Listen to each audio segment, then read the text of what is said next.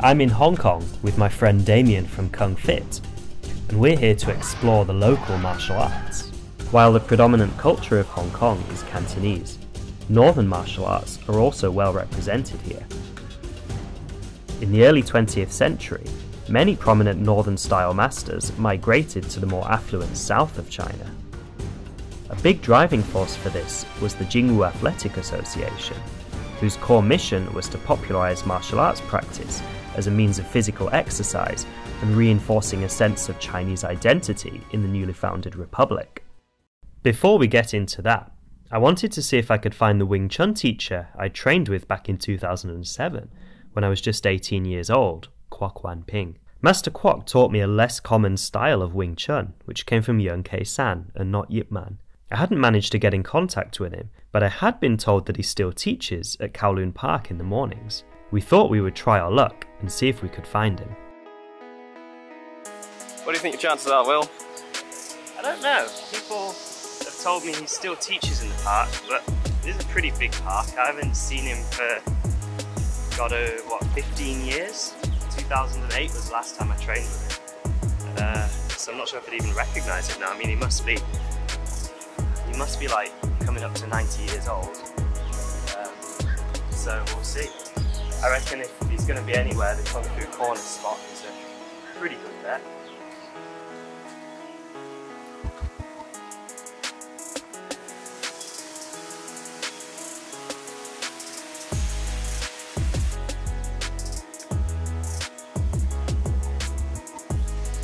Some of you might remember one of the first videos I ever put on YouTube years ago, back in 2007, was me training Wing Chun here in Hong Kong at 18 years old with Master Kwok Wan Ping. We thought we'd try our luck, come along, see if we can find him, and ask him if he is willing to do an interview for the channel.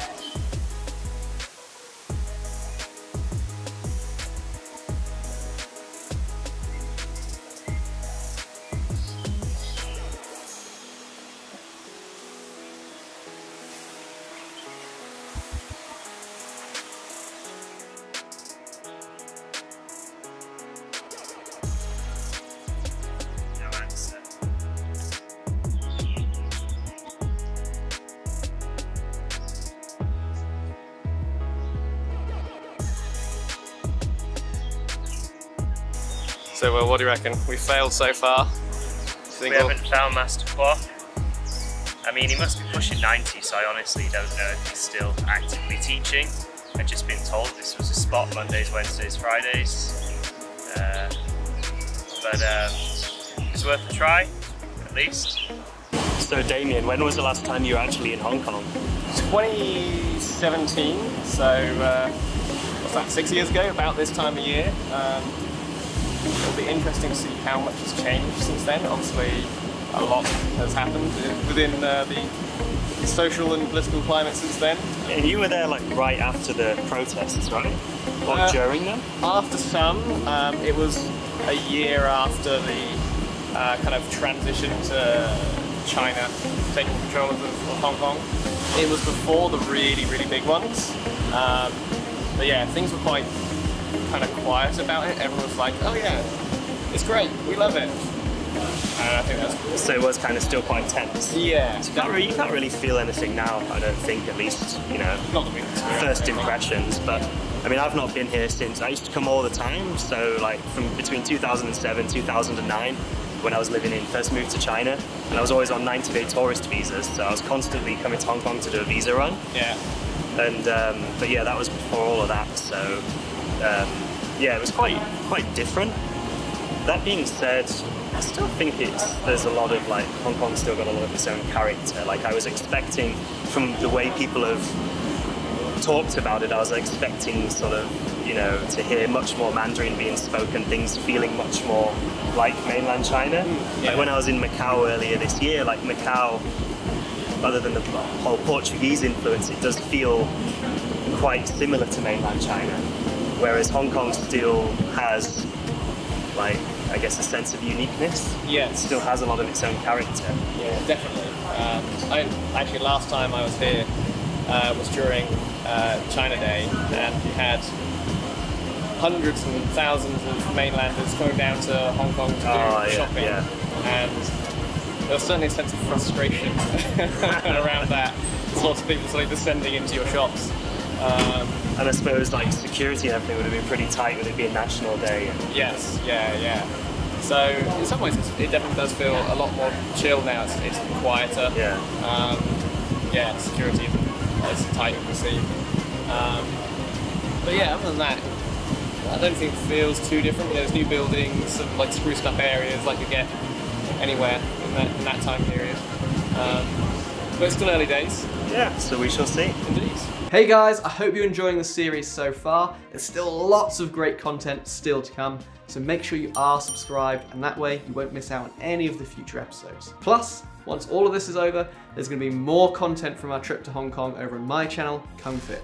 So if you're interested in seeing that, or content that will help make you a better martial artist and fit for life, make sure you subscribe to Kung Fit as well. For now, let's get on with the show. We wanted to also take a look at some northern styles, and so were invited to the Mizong Luohan school of Master Douglas Lau at the South China Athletic Association. Master Lau's father, Lau Tongyim, came from Shandong province and migrated to Hong Kong in the early 20th century.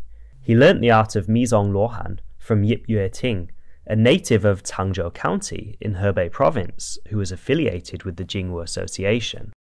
Could you maybe just introduce what is Mizong Luohan, Quan? Yeah. The Mizong Luohan, after the Second World War, is my grandmaster coming to Hong Kong. And when they come to Hong Kong, they got nothing to do, just try to find a job. But it's lucky, come to South China here, he just only for security. Because he showed the master, showed the chief that I only learned the Mizong Kung Fu. So the officer here promised me to stay here, and then for the bodyguard. He joined many competitions, he got the champion. So the chief officer here, they know that, Mr. Yip, your Xiaolan Kung Fu is very well. So can you try to teach, have a class to teach the adult, teach the boy here. So at that moment, Mr. Yip, my grandmaster, they start to teach the Xiaolan Mizong. So at that moment, my father is very lucky. From a friend, he introduced him to learn the Kung Fu here. So my father teach him, by Mr. Yip, nearly 40 years for helping the Xiaolan Kung Fu. And also my father, he learned Mantis, Kwok Wan, Xiaolan, Tai Chi. So at that moment, I'm only about 6, 7. So I follow him, have many performances. So even the chief, the officer here said, hey, your son, I'm wonder, he can learn so many Kung Fu. So try to call him here for helping. 1973, I'm about 19. So here, over 200 students to learn from the Mizong Kung Fu. Because at that moment we say the Kung Fu heat here. So many foreigner, Japanese, even Chinese, many people will learn. So when my father getting older, I'm taking charge here, nearly 40 years. Last 2 months, we bring 5 students to have a performance in China, Hama. And also 2,300 people, we got the silver. So this year I'm 76. The last moment I can talk to tell everybody, Kung Fu, you need to learn.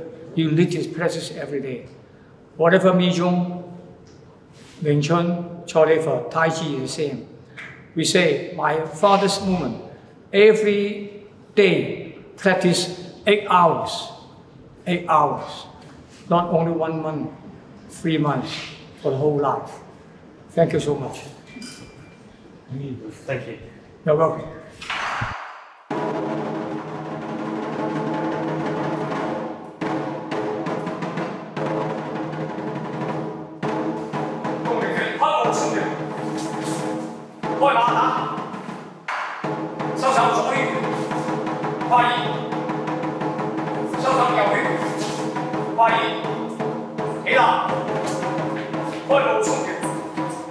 Hãy subscribe cho kênh Ghiền Mì Gõ để không bỏ lỡ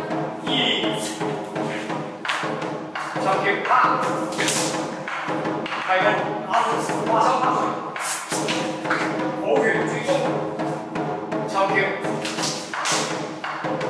开弓打虎，举身打虎，打虎，打虎举身，开弓打虎，开弓加双眼马身。 开弓加上眼马身，开弓加上眼马身，收手出拳，打虎出手，开弓跳，举身，轻打不打，开弓抓手打，六跳六拳，开弓缠，高手后腿。 小步推，反掌，挑打，收，歸隊走。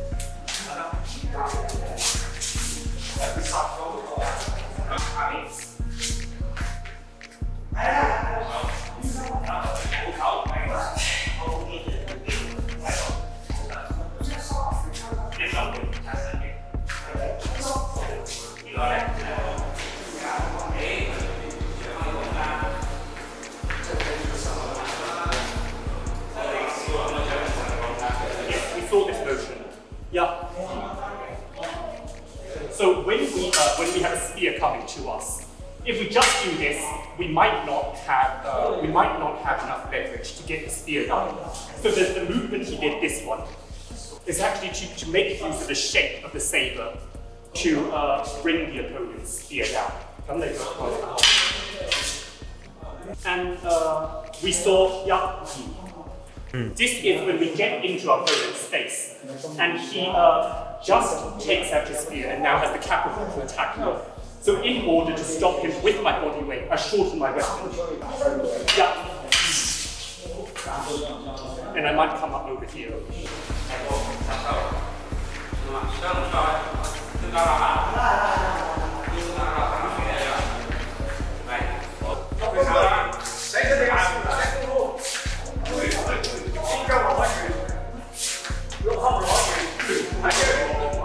You say very physical one.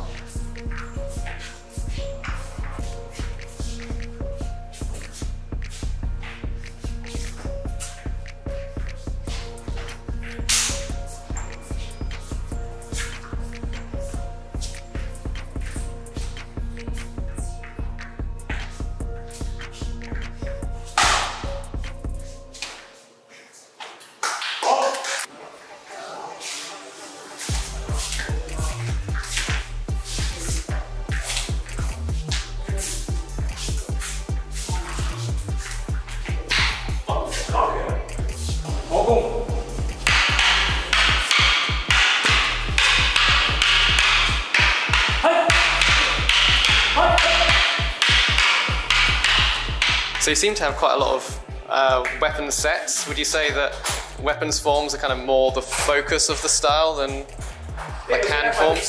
Here, I would say so, and different practitioners of our style, so different people you see tonight, we specialise in different things. We're someone who specialises in the spear, we're someone who specialises in the saber, we're someone who practices the hard body kung fu, the Luohan kung fu. Yeah. We also have someone who does the Mizong Luohan. Personally, I am not very good with barehanded forms, barehanded techniques, so I do weapons. I'm better at. Fair enough. Yes, I'm better at these things. This weapon comes from really because the Qing dynasty. At that moment, in the war, We say another country have many strong person, horse. But another country get no horse, just have this like this saber. So how to attack the enemy? He use this saber to cut off the horse dummy and cut off the horse's leg. So this is very famous. And this is modeled after a bamboo weapon that was brought from the north by that opening grandmaster. It's called the Zamabu, the horse-cutting saber, and the shape of this weapon is not a conventional Zamabu, but is unique to our school weapon.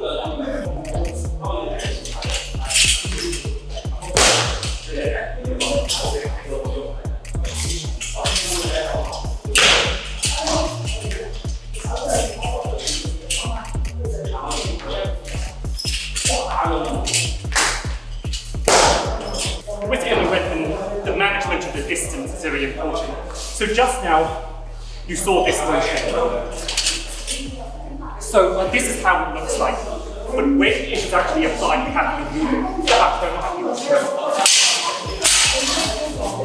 This is how it looks like when you use it in combat. There's a motion that's charging forward, not answering.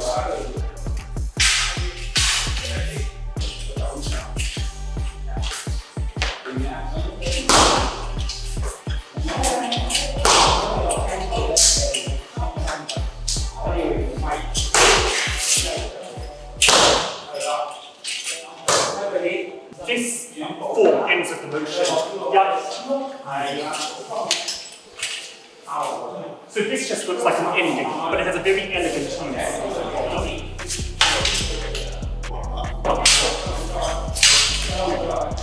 James, shall I call James form.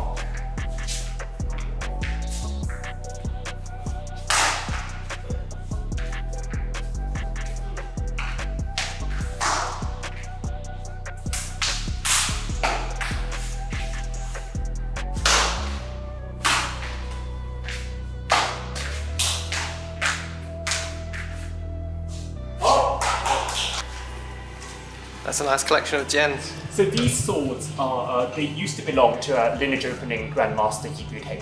So he brought it to Hong Kong from the north of China, the Hebei province, and he used them when he was a member of the armed escort, and they're rumored to be cursed.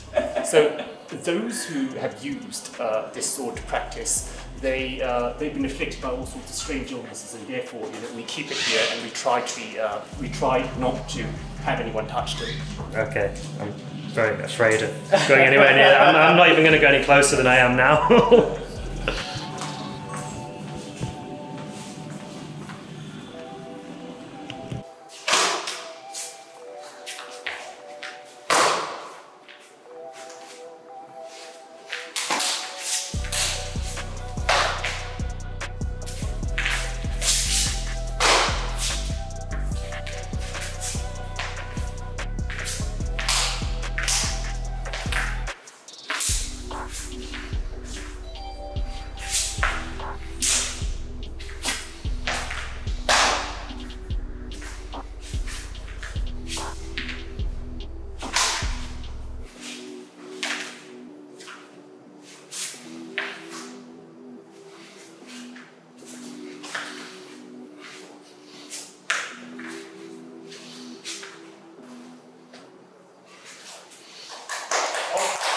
My friend Jimmy Pong was also at the school, and while his own teacher was overseas, he was more than happy to show us some of his 7-star Mantis. 7-star Mantis was brought to Hong Kong by Luo Gongyu, who came from Penglai in Shandong province, and was invited to teach the art at the Jingwu Athletic Association, first in Shanghai, later in Foshan, and then Hong Kong.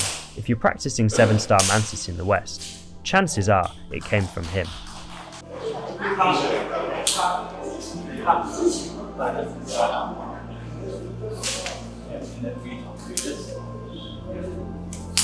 So this is the most basic one. And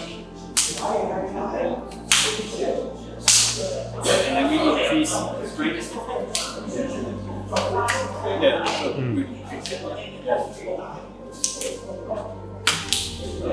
So after that, we'll move on to the hat comes up to the black tiger steel hat. Tao Pa San. Yeah, black tiger steel hat. Oh, Hei Hu Tou Xin. Yeah. Okay. So we also start with this. Okay, so we start with this. He blocks, and then I move over. He moves back, block, and then I move down. Blocks, punch, and then punch. Yeah. So and then he will repeat the same. Circle. Yeah. And then punch. Yeah. So When you do these basic drills, do you have like follow-up techniques? So usually we do this as a set, and then kick, Yeah.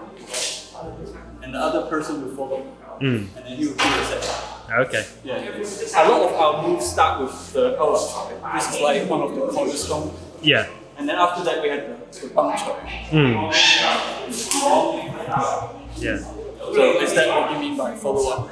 Yeah. I was thinking about the 12 key words, right? Yeah. Go, Lo, Tai, Yeah. Gua. Actually, in Taiji Mantis they're different, but for 7-star, Yeah. it's Go, Lo, Tai, Diao, Gua. 8 hard and 12 soft. Yeah. Yeah, we have similar. As Northern style practitioners, Damien and I enjoyed seeing some familiar movements to our own. Although for the next part of the trip, we'll move into new territory for the both of us. The arts of the Hakka people. Luckily our friend Linda Ung from Sydney will be joining us, a teacher of Dragon Style, and will help us navigate this new world.